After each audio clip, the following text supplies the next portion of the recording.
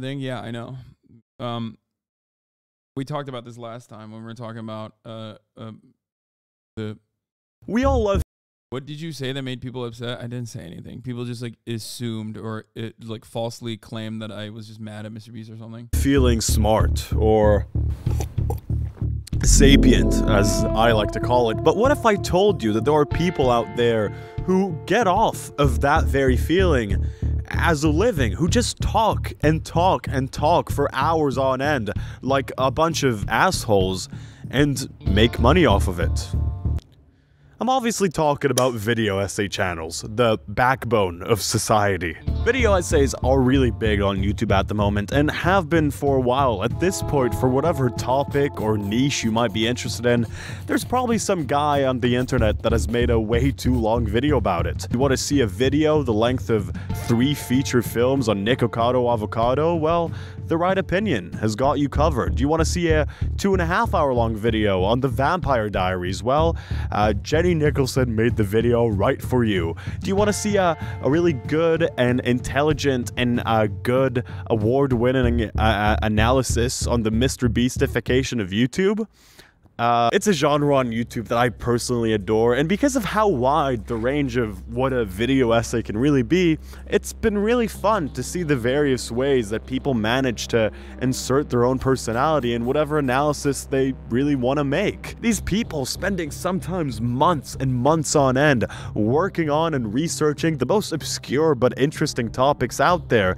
It's super fun and interesting, and I'm not really alone in my enjoyment of this. Since these videos cover a pretty wide range of topics, their viral potential is absolutely huge, with videos sometimes getting millions and millions of views, so that hard work can really pay off sometimes. But alongside the success of the more higher quality video essay channels, we've also seen something else, and that is the rise of the mass-produced, almost fast food chain-like video essay channels with a twinge of corporate feeling. Channels who've realized how easy it can really be to capitalize off of the success. Okay, this jacket is fucking fire. It cannot go unnoticed. Someone needs to say something about it. I like the jacket. Very cool. Not even related to... It is not. It's ugly, man. I like it. Of this genre, and fully went for it, posting videos left and right like it's nobody's business. And the problem here is not just with the quantity of these videos. There's actually some pretty decent video essay channels that post regularly but do more short videos that are very good. The channels that I'm talking about make their videos in a factory, essentially. Sometimes they're even run by corporations. They make the video like on an assembly line. They'll have one guy coming up with the like ideas and topics, have another person read out that script, and then another person to edit the whole thing in a like sleek and even maybe too smooth of a way, and then someone to make a thumbnail with the most horrible and repulsive piece of art you've ever seen in your entire life. And in a lot of these cases, there's probably not a lot happening here that is, I guess, morally wrong per se. It is just depressing,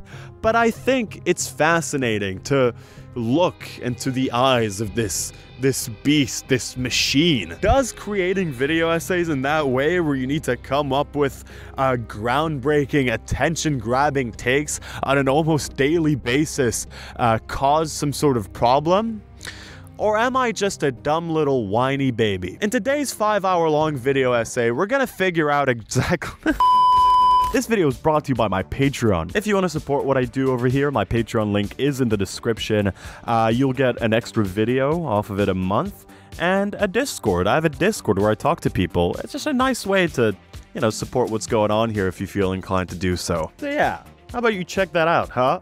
Part of the reason as to why this genre is as big as it is because of how broad the definition of what a video essay is can really be. There aren't any physical requirements for you to be able to call yourself a video essayist. You don't need a college degree. You don't need to have like a benefit if you don't. a job in the field that you're talking about in advance, you can just be some sort of like idiot, you know, some kind of dumbass. A video essayist can just be some person with a take and potentially a good and Motherfucker's just rocking his coolest jackets for this video. found one. Video essays can be long, they can be short, they could be about media, politics. Pickle Rick is a video essay, essentially any video that talks about like a subject with a script made in advance. Well, after doing a lot of thinking, I came to the realization that a lot of what defines these videos, besides all being, you know, a piece of content that talks about and analyzes. Guy's saying so much nothing. He's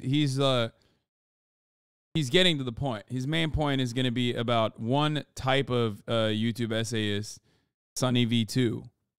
And there are other channels like him now, like SunnyV2. I would say Patrick CC even does a similar type content. It's never like that. As a thing. Not as aggressive. The main component that really ties them all together is one of aesthetics. A vibe. A certain type of title and thumbnail that help Internet indicate Anarchist to you, apparently the viewer, is another channel that you're that's about to similar watch to that. some, you know, some smart shit. And there's a lot of ways to achieve this effect. Maybe use some slick editing, maybe use some fancy words like sapien, and, you know, just generally talking in a way that makes people believe that you're smarter, or sapiener. And, you know, using these elements doesn't necessarily mean that the video that you're gonna make is bad. It's actually just like a common sort of bunch of common attributes to video essays. Since the qualifications for doing this job are essentially non-existent, a lot of these mass-produced video essay channels will essentially use these aesthetic elements as a way to make you think that what they're saying is a lot more profound than what it actually is. Let's talk about SunnyV2. A lot of people have already talked about his Mr. Beast Chris video and how insanely dumb it really is. The Chris Tyson situation could become a complete disaster for Mr. Beast's brand. However, it may also provide some unique benefits. The video is incredibly invasive and weird. Chris, who works with or for the Mr. Beast channel, has decided to come out as trans. Something that's well within his right to do. As life decisions go, this isn't really something that's any of SunnyV2's concern, but the way that the video decides to focus on things is incredibly weird. So let's begin by going over the drama, before explaining exactly how this will impact the Mr. Beast channel. Looking at this whole thing of like, just Chris being open about who he is as a Mr. Beast related business decision is freak shit. It's some freak shit, honestly. He tries to like, at some point, analyze Chris's marriage. He is quite literally talking about Chris's life as if he's a character in a TV show. And if we've learned anything from Hollywood in recent years, it's that adding over-the-top LGBT characters for the sake of relatability rarely works as intended, and is often nothing more than a distraction from the premise of the movie or video. This was such a What freak makes this thing video to say. so ghoulish to me is the fact that he essentially ignores the fact that Mr. Beast and Chris are human beings that make decisions and choices that have nothing to do with like any form of content whatsoever. What Mr. Beast is deciding to do here is what he's done in his entire life. It's an inactive decision. He's just staying friends with someone who he's always been friends with. I remember when Mr. Beast was doing this interview and he was talking about how he intentionally chooses to show less personality in his videos because A, it makes it so he can just relate to a broader audience, but also because it makes him kind of stay away from drama and people attacking him. That is a lot of pressure because the product of the video is your personality. Well, yeah, because if you're depressed or you're going through stuff, you know, it's harder to make videos. And at the time, I definitely understood his point and thought that it makes sense. But this really, really, really just, I don't know, proves his point fully. Even this inactive choice of his, this decision to stay friends with someone, is being picked apart here and analyzed as a business decision. It's something for some Australian video essay guy to pick apart and analyze. It's something that's looked at as content. Even when not talking about issues that are as sensitive, SunnyV2 has been having some dumbass takes for a while now. I've been, I don't know if hate watching is the right word, but like annoyingly watching or begrudgingly watching his videos for some time now. And time again, I've been absolutely shocked by the sort of things that he can get away with because of his sort of posh adjacent Australian accent, where he sounds a bit like a news reporter. A few months after Dream's face reveal, SunnyV2 posted this video called "Why Dream's Face Reveal Was an Awful Decision." Dream's face reveal could qualify as the worst mistake made by a content creator ever. Ever. This video is weird as hell, I'll tell you that much. In Dream's face reveal video, he talks about how part of the reason as to why he decided to show his face after all this time is because of the looming threat of various doxings and, you know, any sort of information leak whatsoever. The obsessive attempts of fans and other people alike to try and figure out how this guy's face looks like was starting to cross a line. The people trying to leak my face, trying to find out what I look like, trying to, there's too many. It's a little, just a tiny bit too much. And you know, I don't want to come off in this video as some sort of a big Dream defender. I'm not, but I'm mainly looking at what he says here at the context of Sunny's video, and what he says makes a lot of sense, right? It makes sense to not want to be doxxed. That doesn't seem like a lot of fun. This is an actual real threat to him and his loved ones, something real to worry about. There are more than enough cases of fans swarming private houses of people, or even like haters and stuff.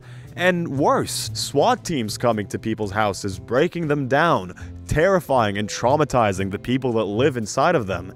It makes sense that he wouldn't like to deal with that, obviously. But SunnyV2 doesn't really like this very much. Yet perhaps he was simply unaware of just how relevant these incidents were keeping him. Additionally, since almost all growth on YouTube comes from some kind of uncomfortability, Dream should have recognized this feeling as a signpost to let these attempted exposés continue, giving him wave after wave of free relevancy. What? He should have let go of the feeling of being uncomfortable with his life being leaked out like that, with his private residence being known to.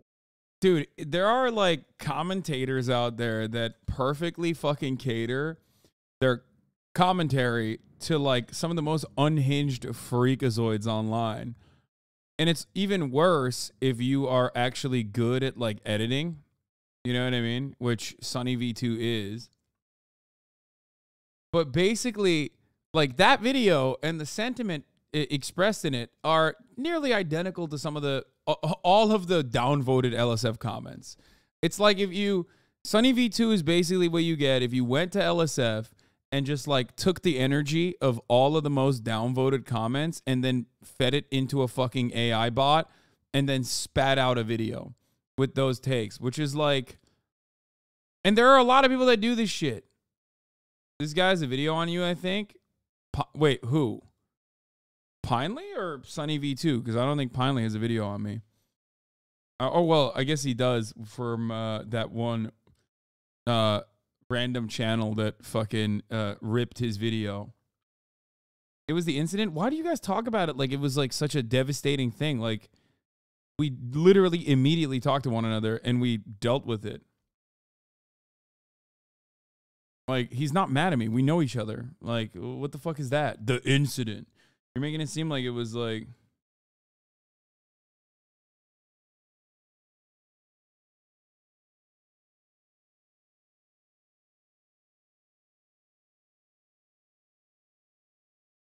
drama perverts, dude. To the public? He should have just been like, what, like fine with that being a thing? The potential of having a home invasion or getting swatted for what?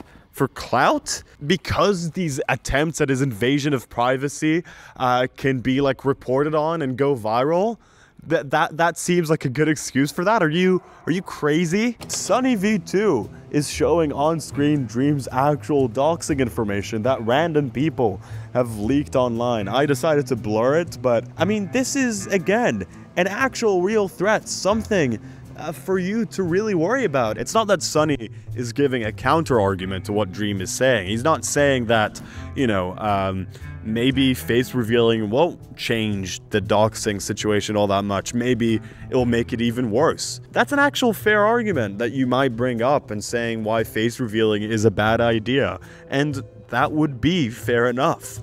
But that's not what he's doing. He accepts Dream's concerns. He agrees that they're a real thing, but he tells him to ignore them because making money is more important than that. In the world of SunnyV2's videos, no decision can be made to just better your own personal life. Everything has to be done with the context of content as a calculated move to feed the algorithm, which yeah, a lot of people, I think a lot of people's brains are broken by being online so much. I do think that like a lot of people see it that way.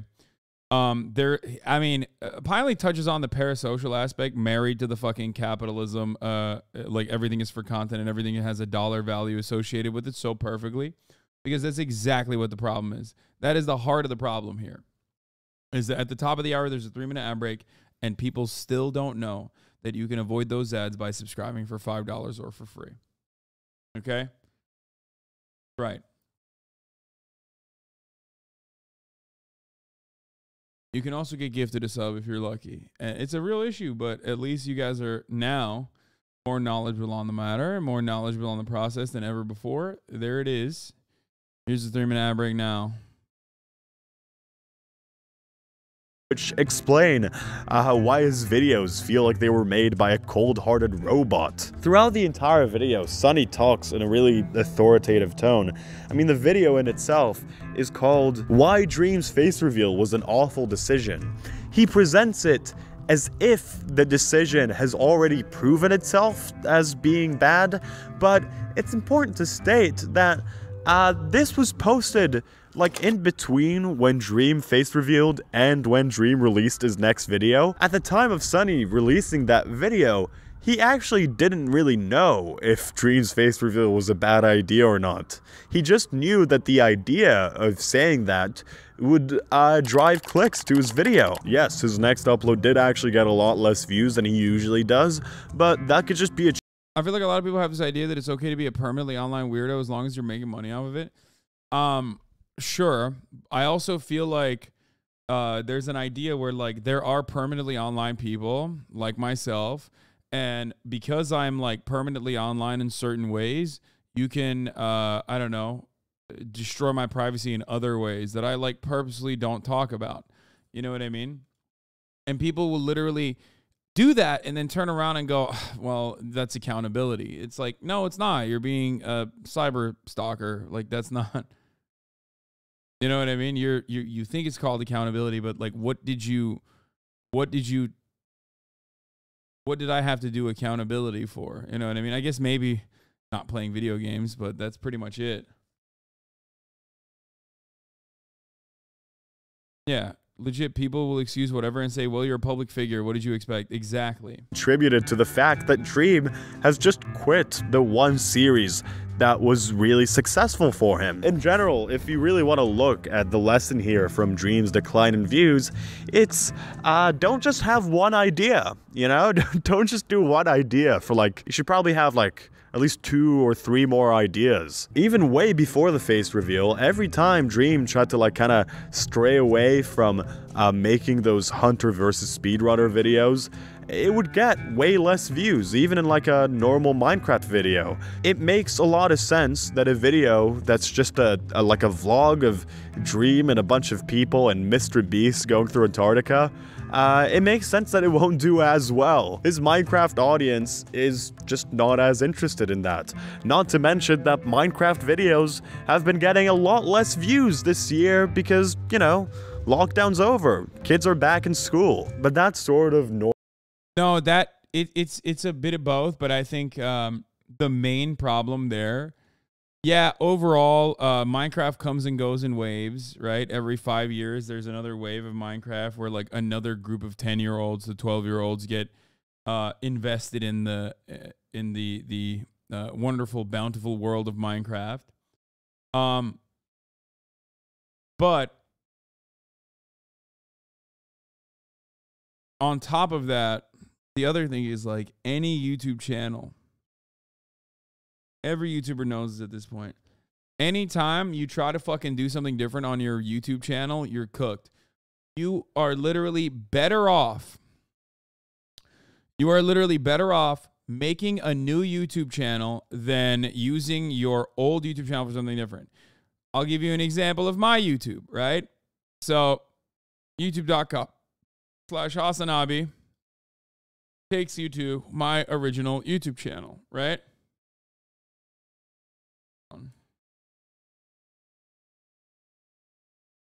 What the fuck?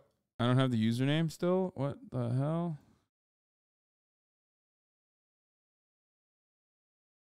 That's weird. I thought I got the username. But anyway. Okay. So look. If you go to my YouTube, Hasanabi, 1.25 million subscribers, and you look at some of my videos, most of my popular videos are like debates or reactions, the Ben Shapiro, other commentators, yada, yada, yada. Right? That's the kind of content that works really well on my platform, on this YouTube channel. Notice something that's missing from that? Gaming videos. Okay? I've uploaded gaming videos on here. They don't really do that well, unless it's like super duper unique. Because the algorithm looks at this as a political news channel that does reaction and commentary. So anything that strays outside of those boundaries will get fucking buried in the algorithm. Another thing that's missing from here, noticeably absent, is IRL content, vlog-style IRL content that is not expressly political.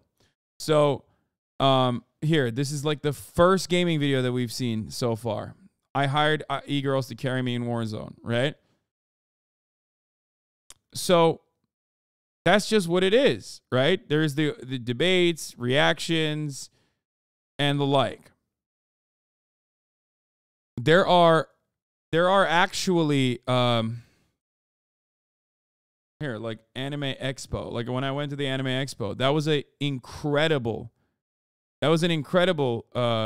in my opinion, YouTube video that was cut off of my IRL stream, and it only got 407,000 views on this channel.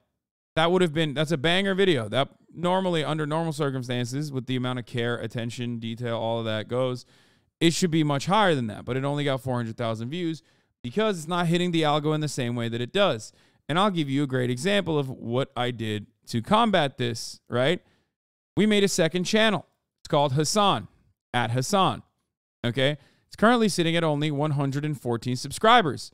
Look at the view counts on these videos, especially original content, especially repackaged vlog content in the identicals.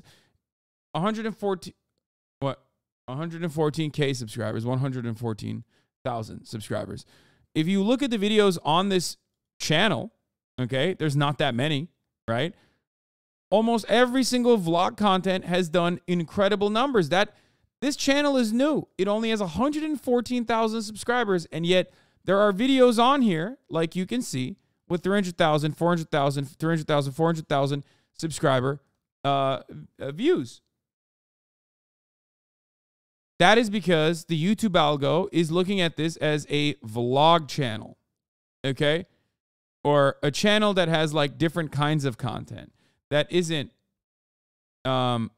just like locked into one specific type of content, and that is like reacts and news and politics. Like, that's it. This is the reason why YouTube fucking hates variety content on the same channel. This is precisely the reason why you put everything on different channels. Like, in my opinion, and I don't know why Charlie doesn't do this, here's the Fear End podcast with 200K subscribers, doing really great. If I posted these Fear End podcast videos on my main channel, it would literally do worse. There's also a gaming channel for those of you who want to watch some of my older gaming footage or even newer gaming footage. This one did well. Resident Evil 4 Remake is terrifying. 40K views. Holy shit. Crazy. Anyway. So with Charlie, for example, I'll give you the example. Charlie, Moist Critical, has 13 million subscribers. 13 million subscribers. If you look at his videos, almost every single one of his videos is over 1 million views. Almost a lot of his videos are over 2 million views, sometimes 3 million views, except for the podcast. Look at this shit. He's got the Moist Meter, 1.3 million. I Ruined a Taylor Swift Concert. It's like some IRL stuff, right? That's still within like the realm of Charlie. But like his sit-down commentary is what absolutely bangs, okay? But guess what's not banging? On the same channel, look at this, the official podcast, 140,000 views. If Charlie had set up an official podcast account for himself, which I don't know why he doesn't feature any other channels. Like, I don't know why he hasn't done that. Okay? If he had set up another channel, he literally would have more views on his podcast. It's so odd.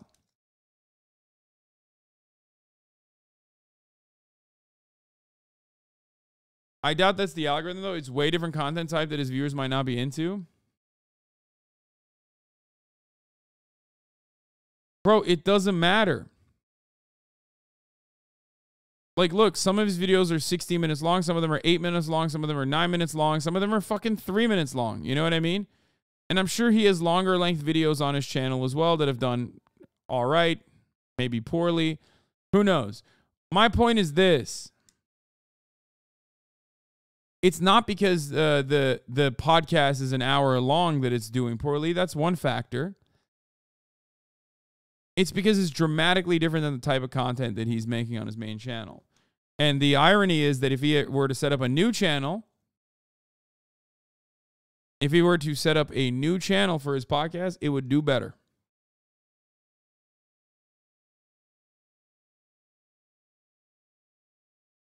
He just always says he doesn't care. It's not that important to him. He just does what he wants to do. The podcast is also a big Patreon. I just don't know why it doesn't take that much to make a new YouTube channel. Like, I don't understand it.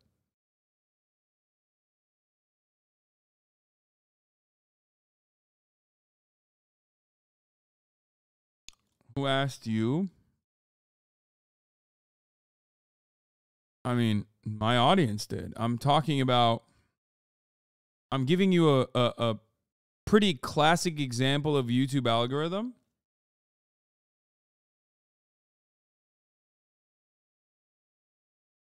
And I'm describing it to you through my own personal experience with the algorithm. But I'm also describing it to you from one of the largest fucking channels out there. What the fuck is this?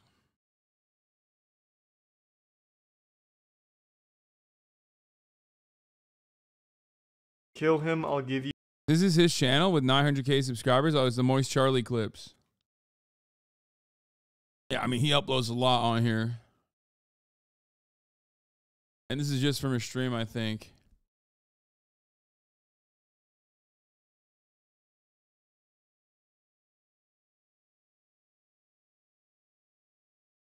Anyway, just something interesting to think about for those of you who didn't know. It's like it's a brief moment where I just like kind of pop the lid and show you what's underneath. You know what I mean? I hope you appreciated it. Maybe you don't, but Normal exploit. no, dude, I didn't hear about the trans ally that got dropped from San Francisco Pride. I don't care, actually. I hope you figured it out. I don't. Stop spamming it. Like, I don't know what that is, and I don't care. Okay, please. I don't want to. Oh my God. Like, I'm covering something so unrelated this whole time. This is the guy who got his YouTube knowledge from Mogul Mail. Mogul Mail is one of the most successful YouTube channels. What the fuck are you talking about? Ludwig is like, I mean, Ludwig He's no Mr. Beast, but he is very good. Oh my God. Taylor Swift and Matt Healy arriving at her Nashville condo and new photos obtained by the Daily Mail. First of all, how can you tell this is Matt Healy?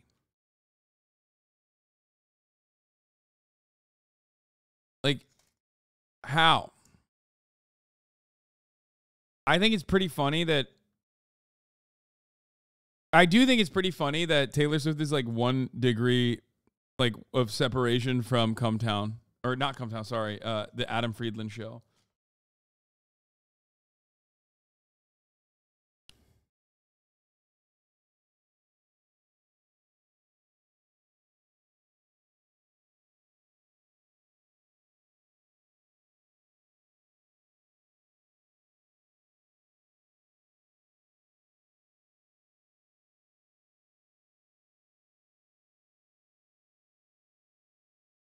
What do they take this?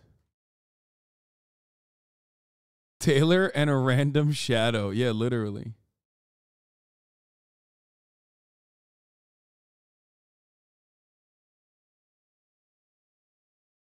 The sideburns are very Matt Healy. Bro, what do you mean? What sideburns? Like, am I seeing something that you guys are...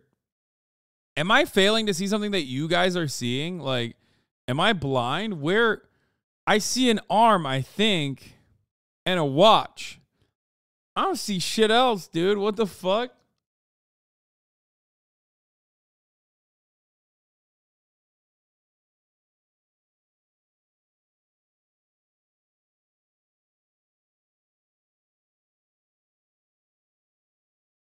The fact that I made this picture with AI as a joke... Yeah, I remember you DMing me about it. It's weird that they're posting it pretending it's real. Yeah, no, this is someone who's memeing, dude. There's no fucking, no. Here, I highlighted them for you. Oh! What the fuck, M-HUD? Chill.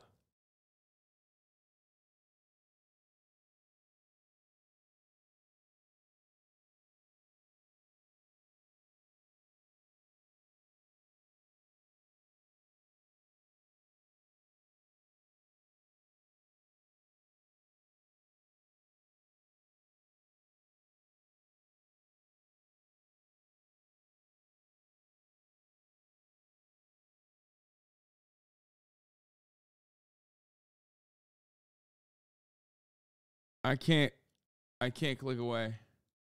Why do you hate Feminists and anti-feminists play truth or drink? Oh my lord, what the fuck is this? What the freaking frick is this, dude? Oh god, Weeby, you always have the most brain-broken content. I love that shit.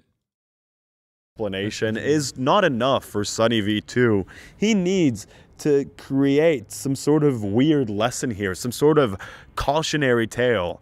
Don't face reveal, or you'll be less rich, I guess. Don't make decisions to better your personal life if you're gonna make less money off of it. It often feels like with SunnyV2's videos, the main actual thing that's being thought of here is just the title and thumbnail, and then you click on the video and it's a mess, you know, a neat and organized one, but still a mess at that. I feel like if you take away this sort of like, you know, the way that he talks with that accent of his, and the sleek editing that looks like you're watching an Apple commercial, and those thumbnails, those god-awful thumbnails, so freakish and made out of plastic. I know it's bad to make fun of like a person's art, but these look like NFTs. This looks like pure ass. Because I guess it's essentially traced over the original pictures, but like it looks in the sort of pop art. Is pop art the word that I'm thinking of here? It looks like ass. That's all I'm trying to say, really. All of this is here to sell you the allure, the idea that something substantial and meaningful is about to be said here. That's why Scooby Dio says, it's cool that this guy made a transphobic video and now he's getting bullied into oblivion. Yeah, it's usually the opposite that happens. Like you come out as like trans, or you come out as like an ally to trans people, and then you get bullied into oblivion. So it's fun to see the reverse of that very common meta for once. Partially because it is the Mr. Beast brand that this guy is like attacking. You know what I mean? Not necessarily Mr. Beast brand, but like Mr. Beast himself. With every SunnyV2 upload, you'll get like 1 billion people reacting to that thing, mouth open, as this guy says one of the dumbest takes I've ever heard in my entire life. The video in itself is nothing but an afterthought, something to justify the title and thumbnail that he picked. In reality, after you click on one of these videos, the guy could essentially still say whatever he wants and get the same. It's not cool he made that transphobic vid. Yeah, no one in this community thinks that that's cool, man. I don't know why you literally just misunderstood everything. Same amount of views, because the aesthetic does such a good job of selling you the whole thing. The need to feed this beast called the algorithm doesn't just end in a few bad takes. Sometimes you may run out of ideas to talk about because you upload so much. And when that happens, you may need to resort to a little thing that I like to call stealing.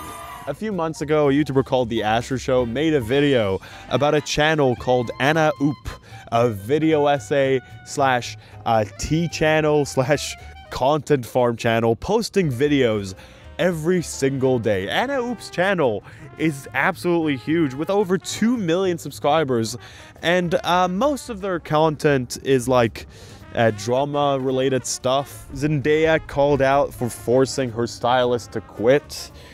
Charlie D'Amelio cheats on Landon with mystery guy. Nessa Barrett, like the hat, accused of dating. Whoa! What the fuck? I'm learning too much. Pinely, no! Oh my god, oh god.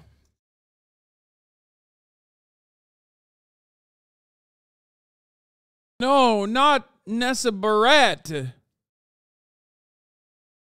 Who are all these people? It's like, dude, sometimes I feel like I live on a different planet. I feel like I just know, like, I'm so old. I feel like they just made these names up. Like, this is like an AI generated image, AI generated names. You know what I mean? Like, I have no fucking idea what any of this shit is, okay? Olivia Rodrigo's sirens. I'm in New York right now, and there's just noise everywhere. There's like sirens going off. There's helicopters going off. Is that Zach Bia, King of the Night? Yeah. Yes, it is. I do know that. That's Zach Bia, King of the Night. This place is like a war zone, intended to make me regret filming my video on a rooftop. It's a bunch of videos that have clearly not been made for me. And that's okay. It's okay for a channel to make videos that I'm not supposed to watch. But every now and again, yeah, Anna Oop likes to dabble in a little bit of I was trying to think of a pun. She dabbles in stealing. Like Asher says in his video, it makes sense for multiple people to come up with a video on the same topic. I'm sure that's something that I've done in the past as well. We all get the same news cycle. We see the same trending topics on Twitter. Do you? Because I don't even see any trending topics on Twitter anymore. It's just like all random cryptocurrency shit. Well, actually, currently my fucking what's happening trending tab is hashtag femboy, hashtag trending DPRK, politics trending Greg Abbott, trending in California Demon Slayer. Very cool. Thank you, Elon. Let's look at the trending tab. Number 1 is Harden. Hashtag Onika wins again. Larson, Maxi, Joe Mazzulla, Tobias Harris, Brogdon, Neong. Hashtag Miami GP, Jack Hughes, SUVs, Canes, Play the Song, The Beard, Red Bull, FaZe, Bryce Miller.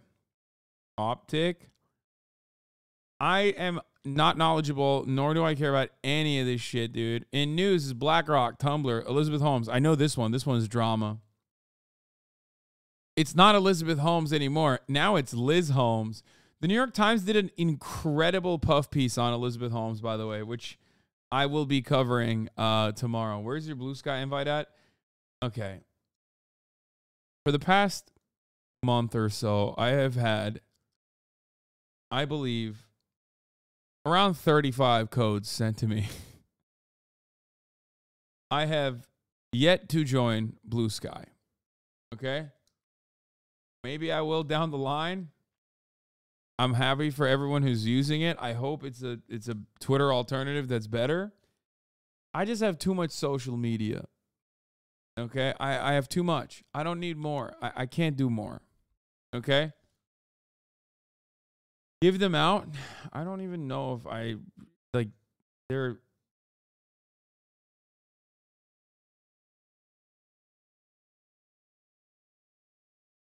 You shouldn't be able to see that New York Times article if you have ad block. Yeah, that shit's crazy.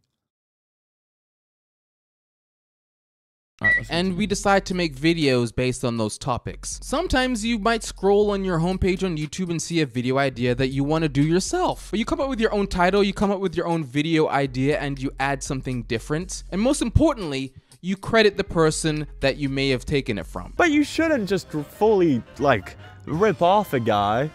That's kind of rude. If you end up finding yourself taking inspiration from someone, which is, you know, absolutely fine, by the way, the least you can do is maybe, I don't know, credit the guy, do something like that. I feel like that should be kind of like common courtesy with YouTubers, which, you know what, in SunnyV2's defense, that is something that he's done in the past, and Anna has at times as well, but mostly hasn't. Her level of ripping someone off. I think someone has, I mean, Ben Shapiro stole from SunnyV2, by the way. That was really interesting to think about.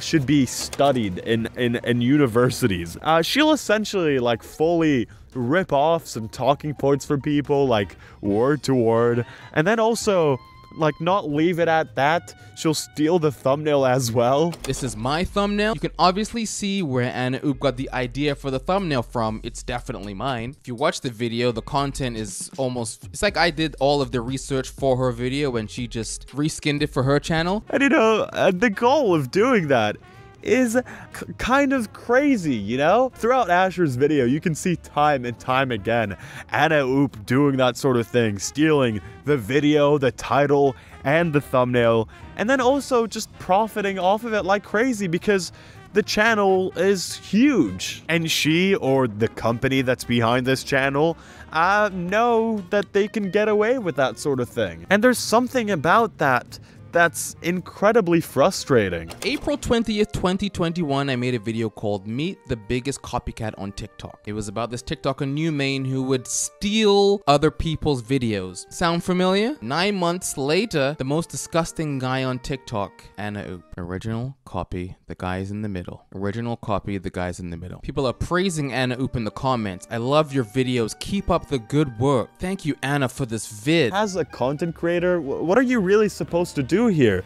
You're going up again. Bro, this is like, I wonder if this is worse than React content, because a lot of people talk about how React content is like ruined YouTube or whatever, but like, you know, there's React content and then there's React content, right? Like, for example, sometimes the person who's reacting to a YouTube video will like to add a shitload of additional commentary to it.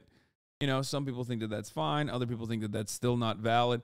Meanwhile, this is like a direct carbon copy. It's like a copy paste of that other person's YouTube video with your socials on it. You know what I mean? I don't know. For the record, I'm not even saying that like one is better than the other. I'm actually asking because, I mean, I know I do React content.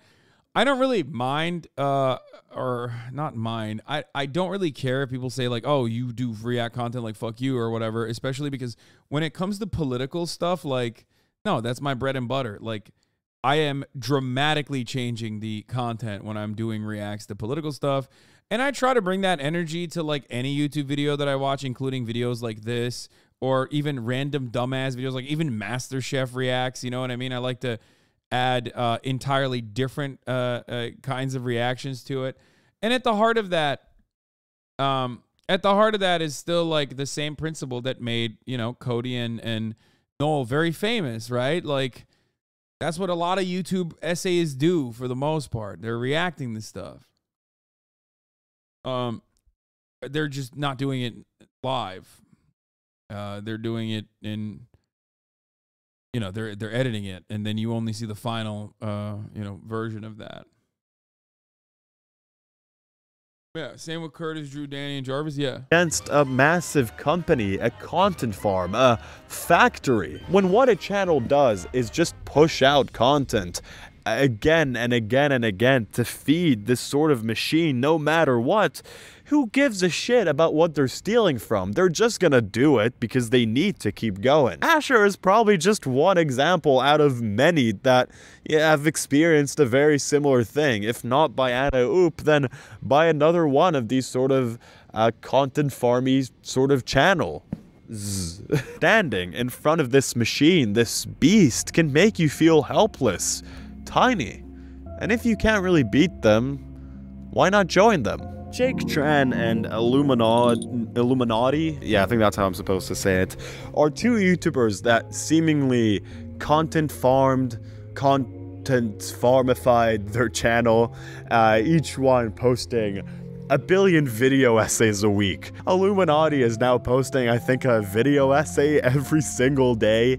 It's kind of crazy. I didn't used to watch Illuminati, so I'm not going to focus on that channel, but with Jake Tran specifically, I remember a bunch of his videos showing up in my feed, and Jake Tran is a really interesting content creator because, like, I watched a lot of his videos, and it's, like, impossible to pin down his politics. I find that very interesting. Like, it's like a libertarian, I'm pretty sure, but he's like a libertarian with like an interest in crypto, but like in a lot of instances he just like says some shit where you're like, what the fuck? Like, is he woke? Like, what is happening? They were pretty cool. He a lot of times had some pretty meaningful stuff to say. A lot of videos had some pretty, you know, interesting lessons about like really bad businesses. He was talking about a bunch of things that should be called out, the lengths that evil businesses could go just to make a quick buck. And then he became rich. His team became absolutely massive.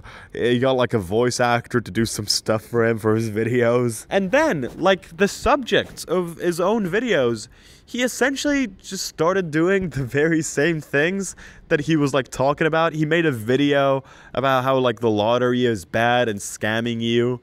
And then he promoted a gambling thing, making like anti-NFT videos, and then promoting NFT projects in those very same videos. You know what's really interesting about this? Like, you only get mad at this if you already had an expectation from this channel that it was supposed to like mean something.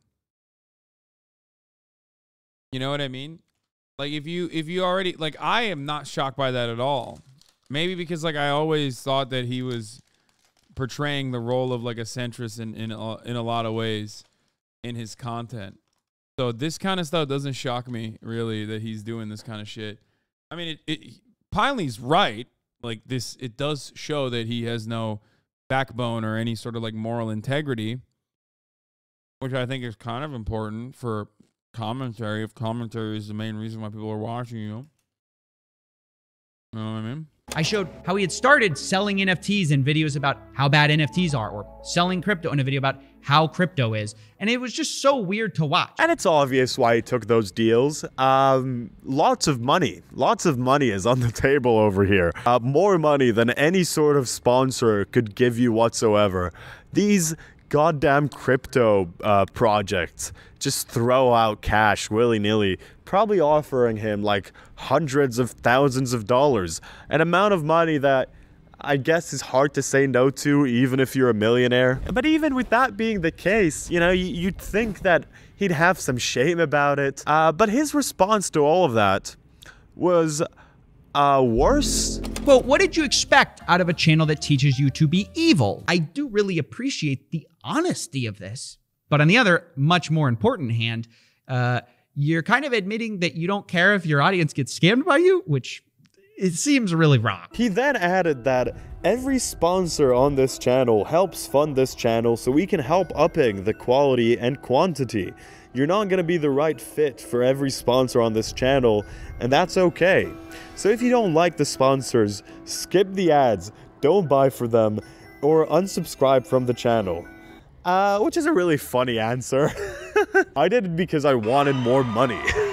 Dig Tran also sells like an online course now that teaches you how to like get a bunch of money from a laptop job.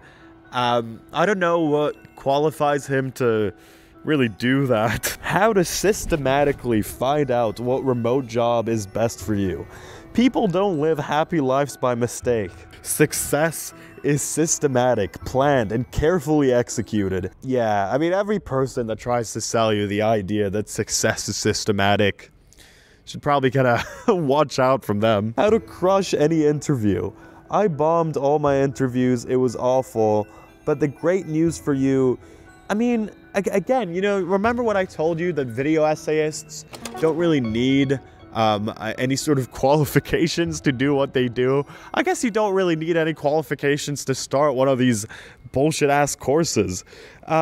This costs $97. He's just posting a random-ass picture over here with of him and Graham Stephan. What's going on? The video How Kwebbelkop Lost His Entire Audience in 1 Year by SunnyV2 is, ass. It's just... Oh, fuck, I watched this video. God damn. Just ass. It's a rambling mess. The video is about 15 minutes long. The first third of it is spent just speculating whether his relationship... I just remember like the highlights though, you know what I mean? About how he like, first of all, I just remember the highlights of like him having partnerships and then like ruining them. I don't know why the fuck. And then I think he went on like is Kaya all right? Why is there no Kaya cam? Chat, any idea? She's dead. I killed her. And I ate her. Yeah. No, she's not all right. Yeah. ...ship with Aziland ending is the reason for his decline. In order to answer that question, let's begin by looking at a Twitter post made by Kwebbelkop in early 2000. Yeah, I feel like when I watch SunnyV2 videos, I always just like forget all the silly speculative parts, and I use it as like a Wikipedia article. You know what I mean? Because I remember thinking about like how irrelevant this part of the conversation was, to me at least. 2020. Before things go any further, I want to address the rumors. After 3.5 years of being together, Azzy and I recently broke up. He talks about their breakup and their relationship for a while, only to reveal at the end of it all that it's all baseless. There is no correlation between this breakup and Kwebbelkop losing viewers. Sure, he had one less person to collaborate and make videos with. However, if we take the date of Geordie's separation announcement, March 2020, and placed alongside his view count at the time, he actually went up in views after breaking up with Aziland. So why is he bringing it up? It's just weird. Sunny brings a lot more potential reasons to Kwebbelkop's decline. Some of them make more sense than others. Him separating from his... But this feels like a hit piece just because the clout you can gain from hating on SunnyV2 at the moment is wild. SunnyV2 has some dog shit videos, but has some good ones too. He plays a YouTube game, that's all I think. Nah, SunnyV2 has always been like a praying for your downfall type YouTuber. The video that definitely made me think twice about his content, because he does edit very well, but the video that made me think twice about his content was the Ninja one. And I'm not even like a fucking fan of Ninja, which SunnyV2 seemingly was, because it was such a like a fallen fan type video that he made on Ninja that I was like, what the fuck? Like, what is happening here? Like, why are you disinvested in Ninja not saying slurs? Yeah, he has a hate boner for Ethan. He has like kind of made like kind of a defensive video on Keemstar. His group channel, having a beef with some guy. A lot of really interesting stuff, I'll tell you that much. But then Sunny reaches to his ultimate point, the one that's presented in his ugly thumbnail for all its glory. His thesis is that Kwebbelkop lost his audience because he bragged about being rich. Welcome to my $7.5 million penthouse tour. Let's see if this video can hit 100,000 likes. And it's just like, why would you post this, dude? You think it's just a coincidence that David Dobrik got cancelled in the same month that he posted his brand new What?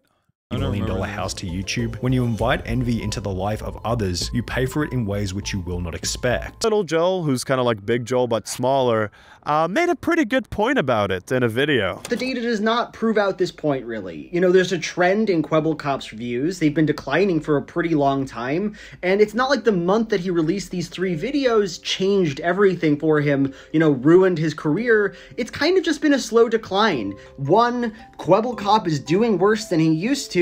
2, he did a thing that SunnyV2 and that I don't like. He bragged about his wealth. What you can do with that is just kind of make a connection. What if the reason why Kwebbelkop's not doing that well is the fact that he's doing something that I don't like? You don't really need evidence to support that conclusion. It's sort of evidences itself. The Big Joel is great.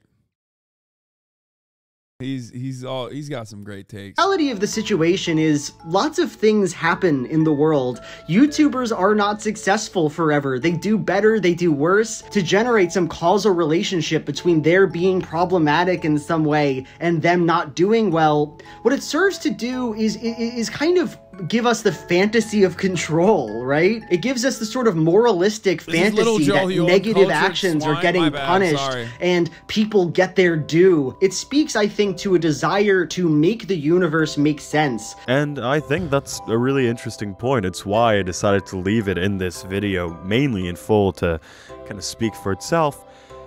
But I also think that Big Joel is kind of missing something here. I don't think that SunnyV2 says what he says at the end of that. Hey everybody, I'm sitting here. My dog is resting behind me. She's having a rest behind me. She's enjoying, and I'm sitting as well. And I'm thinking tonight about discourse concerning rich socialists. Like, whenever some big leftist, usually Hassan, buys something extravagant or whatever, shows off that he has money in any way, there's a conversation often had by conservatives, but also by good faith leftists. Good faith. I'm talking about how he's not an authentic socialist, about how it's, you know, it's hypocrisy or whatever. And I obviously this is a very dated discourse and a very old conversation to be having, but it's just striking me tonight just how corrosive this entire conversation is to any kind of real political thought.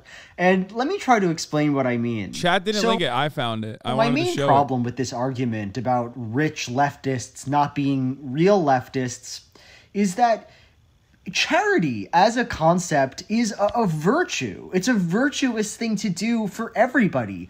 Everybody almost agrees that giving of yourself, sacrificing for other people, giving people what they need is a good thing to do. It's not leftist to give people things that they need. It's simply kind. And the problem I have is that what we're really doing when we call people hypocrites, hypocritical leftists for not being more charitable, is making... No, this guy's not a grifter at all. He's right. You found this pro-rich propaganda to show us? No, oh my God, you guys are such fucking dumbasses half the time. I hope you're trolling, okay? No, man.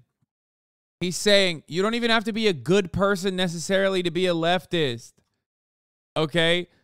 Like, doing charity, which, by the way, isn't even, like, the opposite of buying a car, for the record, okay? So, on that front, I don't even fully agree with what he's saying. But the overarching argument that he's making is absolutely correct. Okay, he's not even saying I'm a bad person, but he's saying you don't necessarily have to be this like moral, kind individual that everybody likes and thinks is like fucking brilliant to be a socialist. Okay? The argument that to be a leftist means being a good person. And no, it doesn't. It absolutely does not. Being a leftist, believing in socialism, these are completely unrelated. These do not make you a good person. Yeah. At all. Like, you can be an absolutely shitty, garbage human being. To be clear, I'm not saying Hassan is. This isn't a call-out video for Hassan. You know, I don't know his finances, I don't know who he is. Whatever. But you can be an absolutely shitty, garbage human being. Fuck you, asshole. And still be a leftist. And any argument to the contrary of that is really saying that leftism is just your little virtuous culture club.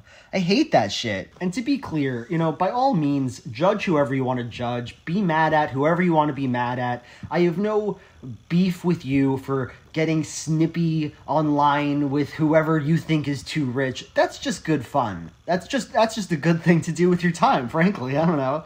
Being mad at rich people, whatever. Have fun. But I would just caution against making it about some deep-seated ideological leftist issue because it just doesn't add up. It just doesn't add up. The best thing... This was one of my biggest fucking anger points with like the constantly unearthed discourse that they would like revitalize over and over and over again, which is like, oh, Hassan is rich. He's not a real leftist. Like, yeah, no, I don't get mad at rich people. It's fine. I mean, am I the right rich person to get mad at? I don't think so. One, because of like my proximity to like actual wealth. Two, the way I make my money. And last but not least, I would say that, you know, I think I do a decent job with my finances in the way that like, you know, in the way that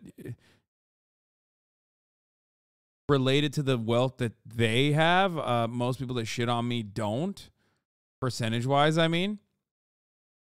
However, having said that, the thing that really frustrates me, again, is that they would liken this, they would moralize this kind of hatred, because you can't just like hate someone and be like, you know what, I don't like his vibes. You can't just do that. You have to literally find like a legitimate moral reason. Like, oh man, I don't like him because he's fucking bad at a person being a person. About leftism really is that it deals with the real world, that it deals with actual material forces. Leftists don't, or at least shouldn't, believe. Friend of a friend who was a fan of this guy got really mauled at me for being your friend like a year ago. He's not even disagreeing with 99 things that they say.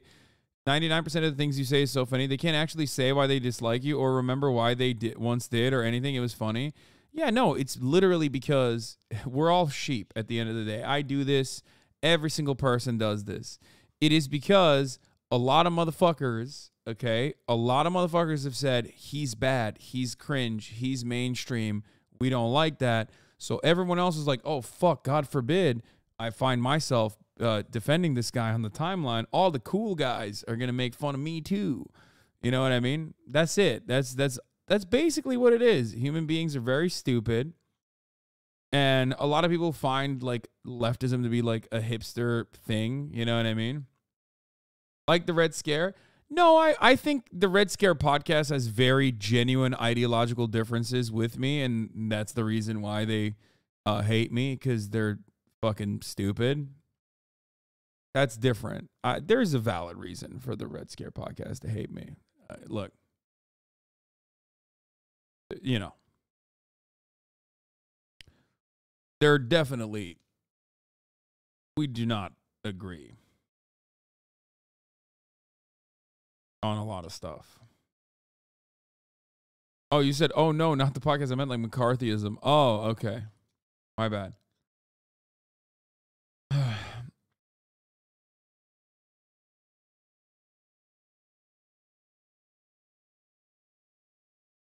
I hate your content because you're rich and cringe. I hate it because you lie about fun content on a weekly basis. On a daily basis, we are not the same. First of all, I'm not even fucking cringe. The funniest part about this is that, like, the 98% of the time, the people that fucking say I'm cringe are people that are, like, effort posting schizo memes, okay? You can copy them all you want. In the real world, as you know, I am probably a lot more normal than the average person who spends 8 to 10 hours online, okay? There's a reason why every single person that you meet that has met me in real life will not say that I am cringe. It's not a word that they would use. I'm cringe in the circles that I exist in. The circles that I exist in have this dramatic aggression towards people who resemble their bullies. Okay? People who resemble their bullies coming into their spaces and encroaching in their spaces is something that like nerds have hated for a very long time.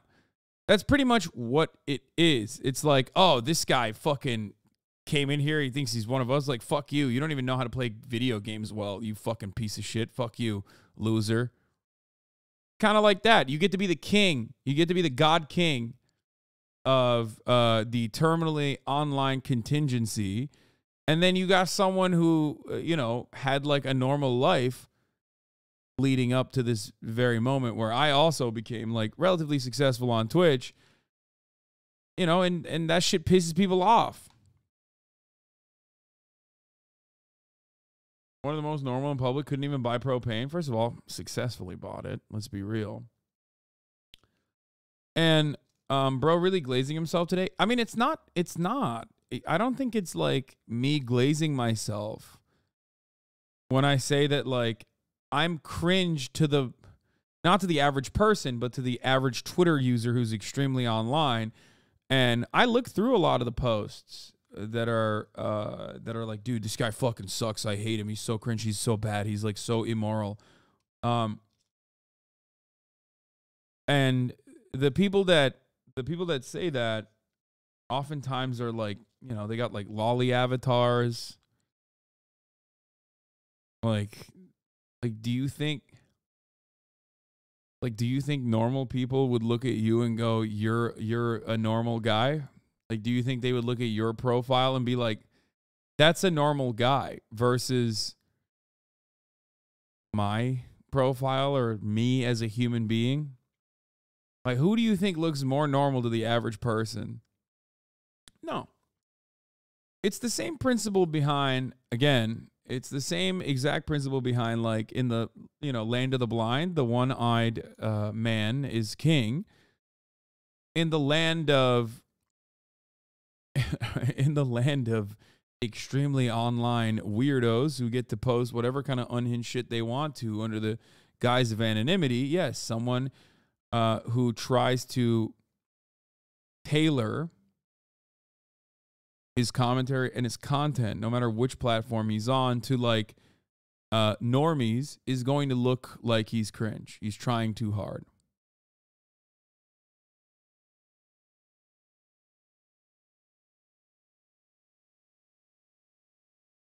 You know what I mean?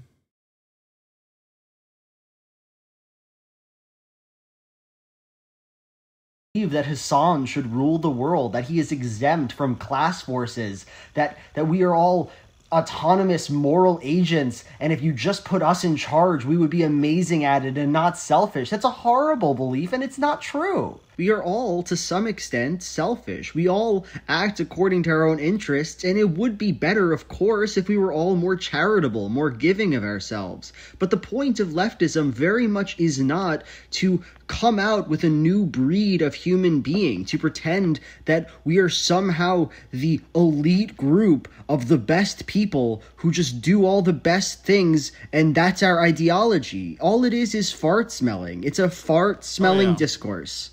That's my take. Goodbye.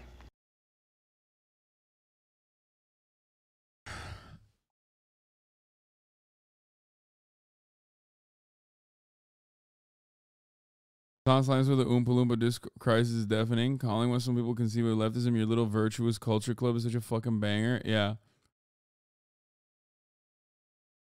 I think the last time I watched this video, I talked about it before. Where I said, like, you can make an argument to eviscerate homelessness from a selfish perspective. I have before, just for the fun of it.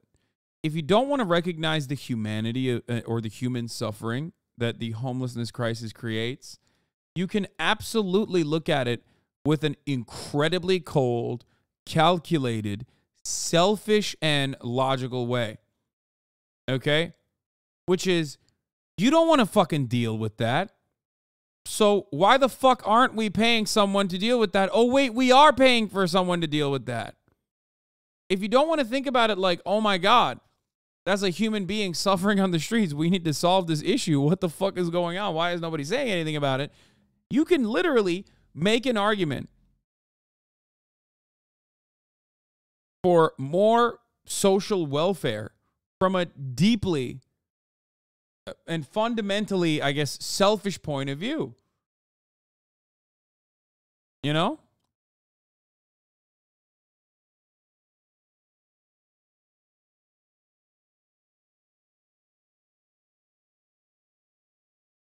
That video in this sort of attempt to figure out the universe. I don't believe that SunnyV2 really cares about that, at least in the context of his videos. I don't know him in real life. This all comes down to what we talked about at the beginning, that Sunny's videos are mainly an afterthought to his title and thumbnail. That's why he gives about like 5 or 6 different possible reasons as to why Kwebbelkop lost his viewership. And the one that makes the least sense, the one that is the most odd and out of place, is also the one that he put in his thumbnail. He created this narrative of a man losing everything because he boasted about his wealth, because it's interesting, because it's good content. And I think that that's the actual dangerous thing here. Twisting human life so it fits the narrative of something like a TV show. It's essentially what he did with Chris, Mr. Beast, or Dream. He puts everything into a clear narrative for us to follow, a distinct black and white sort of situation, a good deed and a bad deed. And I feel like when you alter and twist reality in that way, you end up losing a lot of very important things that I really appreciate in a lot of these sort of videos. You end up losing empathy. In general, one of the main things that I really hate about these sort of video essays and the people who rip off SunnyV2 as well is that, honestly, it's just a lot less fun to watch. It feels like no one is having fun making these videos. It feels like a slob of content that's made for you to eat up, consume, and forget about. It has a lot of the similar problems that I brought up in the Mr. Beastification video. There are now so many channels who rip off what SunnyV2 is doing, who copy him to a T, have similarly lazy points to make. And the reason as to why they're doing that is because it works. SunnyV2, with the views that he's getting, makes tens of thousands to hundreds of thousands of dollars a month. A lot is being thrown out the window here for the sake of sleekness, and I think that's kind of lame, you know? These little tidbits of personality are what I enjoy about these videos, you know, besides the points that these people are making. I cried when I watched the latest Defunctland video about the Disney Channel theme intro. Who would have thought that that could happen to me from a Disney Channel theme intro? I cried because the video was incredible. It's a video that's gonna stay in my mind for a while, that's gonna inspire me in my own creations. Even stuff like Jenny Nicholson wearing goofy ass outfits in her videos, I think that's a lot of fun. Jake Tran can never do what Big Joel does. He could never film a video in a hot tub. He can never have creepy little angles in his videos. He can never do that, you know, because he's a coward. I feel like there's a lot to appreciate with channels that, you know, kind of decide to stick to their guns, who decide to stay true to who they are, when the alternative is so much more lucrative. Especially Big Joel. I like his videos. You should check Big Joel out. He's my favorite YouTuber at the moment. I wonder how I'd feel if my life was whittled down to a SunnyV2 cautionary tale.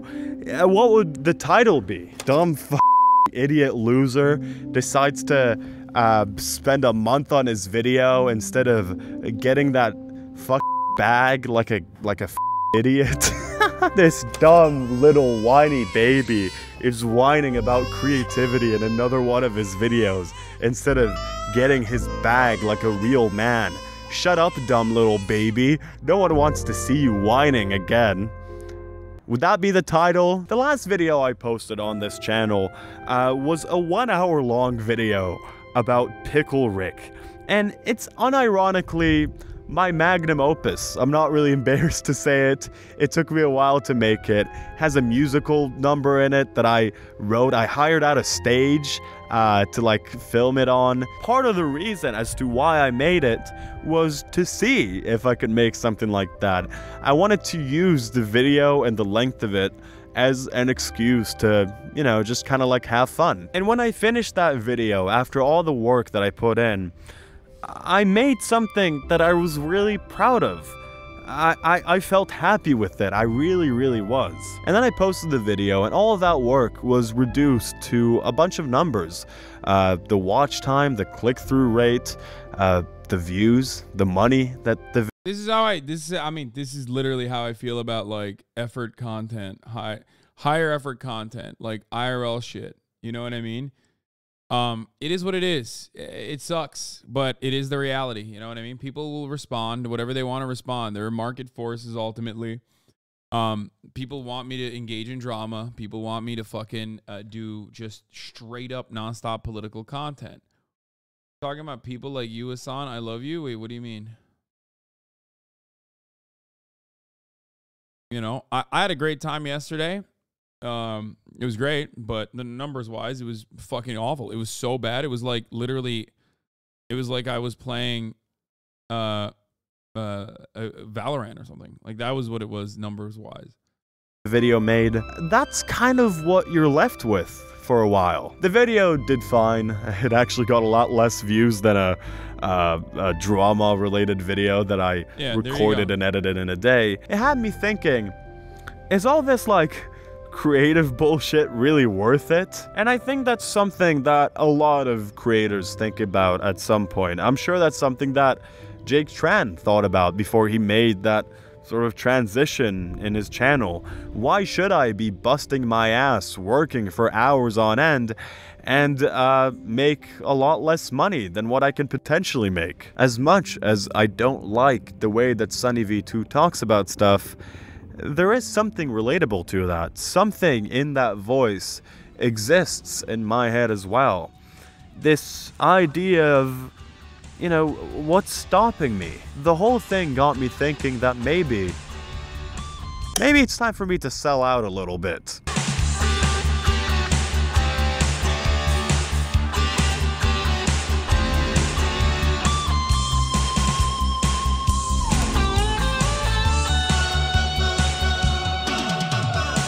Harley's a relatively, I would say, new content creator, and he's like working on his voice, and it's getting better every video I watch. He still needs to like, as an old content creator, I would just say brevity is probably a little bit. I feel like this is something I've been watching him for like 4 years. No, but like recently he's been popping off.